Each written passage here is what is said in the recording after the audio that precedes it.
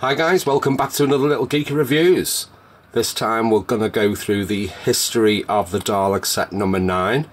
This is Planet of the Daleks, which originally came out in 1973. Within these two sets you have got the Supreme Dalek, but also the Invisible Dalek. Now with the Supreme Dalek, the first release was back in 2008. This time we've got the first release in 2008, the gold effect was a real shocking gold colour. This time we've got a pale gold effect on it. I think the original release was a lot more accurate, to be fair. But this one has, on top of the dome, you've got the purple dome lights. Now there is no oval in between the chest plate either with this version. The eye stalk itself, it is quite a large eye stalk. Now it's got the black rings round, but the big ball like torch at the end for the eye, and it's red with silver as well, and a big white type of iris as well. Now moving all the way down, the detailing on the bin grill, you've got the slats there. Again, it's an absolute stunning little figure. The gun stick comes in the grey, and the plunger comes in the usual grey. But moving down, it's like it's not painted black. It's the plastic that's making it like that glossy type of finish.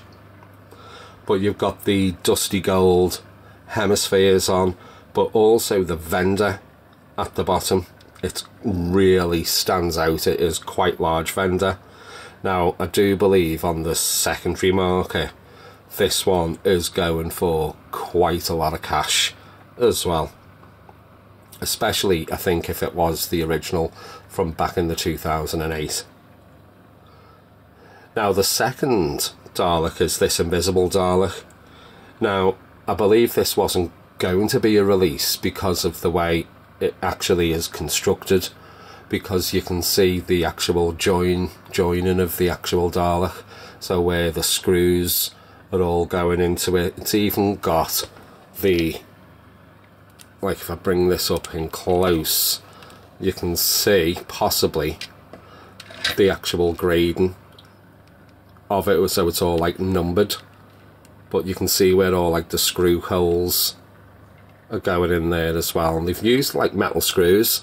Now I don't know why they've used the metal. They could have used still clear plastic ones, and I think it would have done the same job.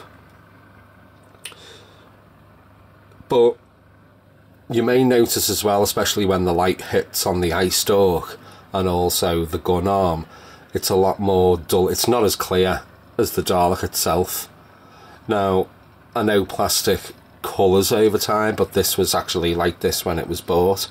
It's more of like a yellowy cloudy tinge on those bits of plastic there. Now, but other than the articulation, again the same type of things. I'll just pick up the invisible one and show you. So the dome itself, twist left and right, the stalk, the eye stalk up and down, ball joints on the gun arm and the plunger, and then you've got the rotary wheel at the bottom and the static back and forth wheels on the back. Now I know when this Invisible Dalek was first released, it was also half spray painted black.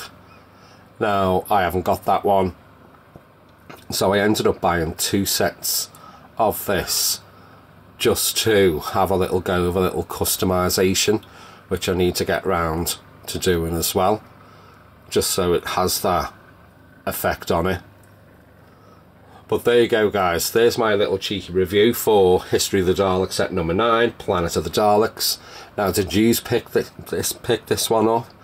And I know there was no chance of going back basically, and buying another set, if you're seeing them on the shelves, you'd have to get them 1, 2, whatever you felt like. I ended up buying 2 off the shelf because I knew, give it a couple of days, they would not be there. I think if I cast my mind back, I think I ended up going to about 5 B&M stores to try and actually get these as well when they were released. It was an absolute nightmare.